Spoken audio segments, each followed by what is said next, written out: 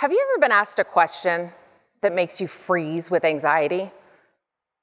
It may sound odd, but for me, that question has always been, can you tell me a little bit about yourself? A simple get-to-know-you question, but one that's always carried so much weight. Because as much as I want to give people insight into the real me, I have this tendency to provide resume or bio answers, things I feel like I'm supposed to say. For example, I love to snowboard. That's true, I do love to snowboard.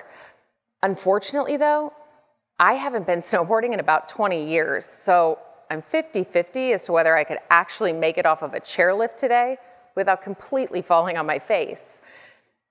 Or how about the often used, I love to read a great book? Sure, but I've taken to binge watching crime TV, and I gotta tell you, I definitely prefer that. And then there's the fact that I love to cook, which is completely motivated by the fact that I love to eat. I actually grew up in a house where my mom would occasionally have to remind me, you know, Kel, there are people in this world who eat to live, and then there are those who live to eat, like you.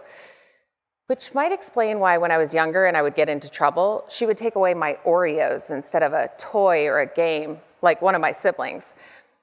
Anyway, what I've found is that the answers I've been providing share with people things I like to do.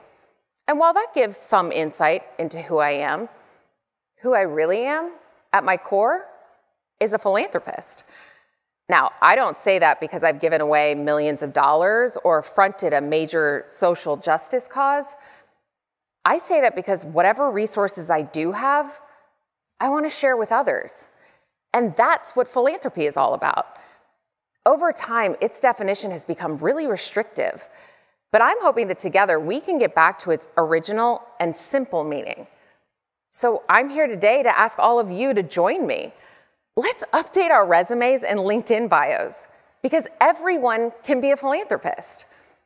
The key is threefold. First, accessibility. Second, approachability. And third, inclusivity. I believe that if we can shift our focus to those three things, then we can both individually and collectively find empowerment and fulfillment as we work to make the world a better place, which is no small feat.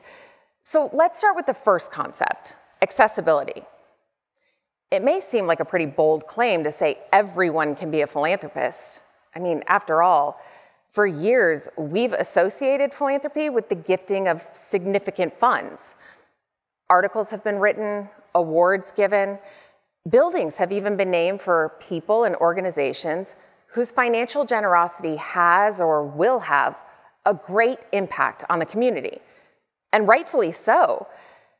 What's interesting, though, is I consider myself a philanthropist, and I don't have any of those accolades.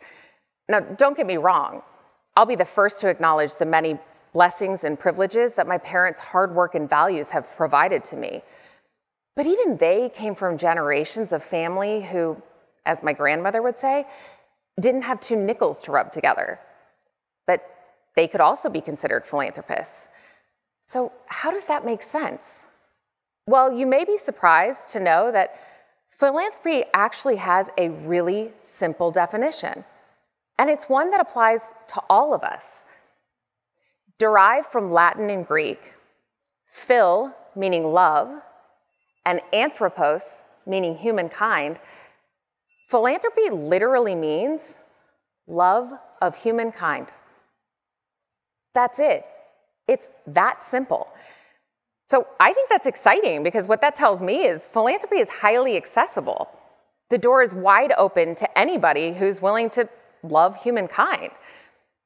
Now, okay, you may be thinking, that sounds really good, but isn't the point of philanthropy to have significant impact? How can I do that if I don't have a lot of money? Well, that brings me to our second concept, approachability. I don't know if any of you are like me, introverted, socially anxious, card-carrying members of the Sweaty Palms Club.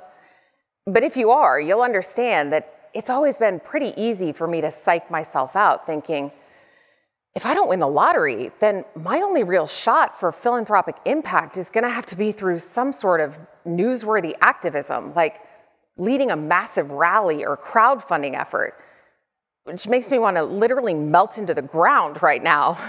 But good news, there are people out there who are actually really good at it, so we don't truly have to rely solely on me and my sweaty palms. But I get it, it does leave the question, okay, you say the door is wide open to philanthropy, but does it take a certain sort of person to actually walk through it? The answer is no.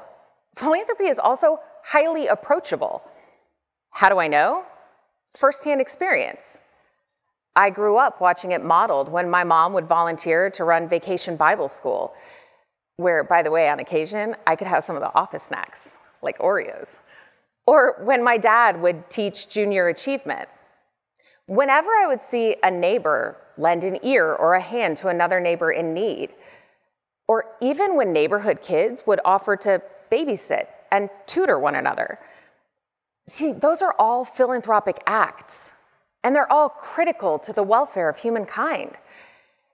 Take it from me, someone who has over 40 first cousins. Babysitting is critical to the welfare of humankind. You know, I've also been really lucky over the last decade or so to find myself working in the business of philanthropy. And I can assure you the same holds true. It doesn't matter who we are or what we have. If we're willing to share whatever resources we do have with others, then we're philanthropists. It's truly that simple. It could be our talent, technical expertise, our networks, or even just our willingness to listen and to love one another. Those are all such valuable resources, and they're so necessary for progress. So I hope that we all have the confidence we need to walk straight through that door with our heads held high, because we are philanthropists. So if you're still with me, we've now established two things, right? The door to philanthropy is wide open, and we all have what it takes to walk through. But something I've noticed is even if we can all walk through that door, we can't necessarily do so together. Barriers can arise, and on the basis of all sorts of things. Age, race, gender, socioeconomics. And even if we can cross the threshold and actually get into the room, those same barriers can still exist to leave us feeling unwelcome or like we don't belong. When it comes to philanthropy, I want to focus on age because I think we've long associated philanthropy with more mature generations, and that makes a ton of sense. But I'd like to suggest that going forward, if we do solely that, we're missing out on a big part of the equation. I'm sure you've noticed, especially on social media, that more and more members of younger generations are developing an interest in and a passion for philanthropy, which is fantastic. It's also one of the main reasons that I think it's so important that philanthropy also be highly inclusive. That's the third concept. Did you know that today, at least 5 different generations are all living at the same time? That's more so than ever before in history. They range from the silent generation all the way to Generation Z. And take it from me, someone in the middle, I'm afraid to say, a millennial, there are a lot of differences between the generations. For example, not every 90-year-old is going to appreciate the TikTok phenomenon, and not every tween will understand or appreciate the quieter, heads-down approach of elders. But for all of the differences that we often note between generations, many of which I think we allow to become barriers to progress, we actually have a lot in common. Truly, those commonalities are our values. Now, I'm not saying all values are the same across all generations, but we do have common ground in that we all want to make meaningful connections. We all want to love and be loved. We all want to feel as though we're making an impact, and we all want to leave the world a better place. So that's why I think it's so important that we not only open the door to philanthropy, but that we invite all generations to the same table for conversations that are open-minded, loving, and patient. Now, I'm not saying that those conversations will always be easy, although now that I think about it, I bet if you brought a few Oreos to everybody, they'd be easier. I don't know, just a thought. But I do know that if those conversations are successful, and I know that they can be, the upside potential is amazing. I mean, who wouldn't want more passion and resources brought to bear on the causes that matter so much to us? I know me and my sweaty palms are all in for that. See, the thing is if philanthropy can be accessible, approachable, and inclusive, then it can also be highly successful. What's more, it's actually good for us. Yes, we want to focus on love of humankind, progress, and impact.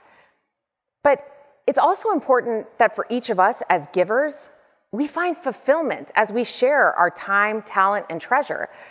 After all, we don't want it to go the way of my snowboarding hobby, which we all now know is a thing of the very distant past.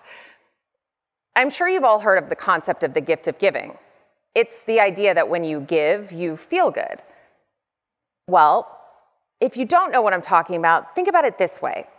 Have you ever given a gift to someone and known it is the perfect gift? For whatever reason, you know that when the recipient opens it, their mind is going to be blown because you've completely hit the nail on the head. You know what I mean? Or for someone like me, it's kind of also the feeling I get when I realize that Oxygen is about to release a new episode of Snapped, one of my favorite shows. I get flooded with this feeling of satisfaction that I want to happen over and over and over again. It's that. That's the feeling I'm talking about. And at least in the context of philanthropy, that feeling is backed by science. Neuroscientists and psychiatrists around the world have studied the brain and found that at the time of giving, dopamine and serotonin levels spike. That's the happiness hormone. And when studied over a longer period of time, active giving can lead to a reduction in cortisol, the stress hormone. That can lead to increased neuroplasticity, improved mood and overall health. It could even make us live longer. Who wouldn't want that? I'm sure you'll agree with me that, especially over the last couple of years, the world has seen so much social isolation and divisiveness. But I hope you'll feel reassured like I do, knowing that as we come back together, philanthropy is a great way for us to authentically reconnect with one another and to start to see that progress we want so desperately for the world. See, the bottom line is giving is good for the world, and it's good for us. It doesn't matter who we are or what we have. We don't have to be millionaires or newsworthy activists. If we're willing to share whatever resources we do have with others, then every one of us can be a philanthropist. Science suggests that for our health, every one of us should be. And I truly hope, for the sake of the world, that every one of us will be. So I say, let's start right now. Join me. Let's go update our resumes and LinkedIn bios, because we've got work to do. I'll meet you at the table. I'll be one with the Oreos. Thank you.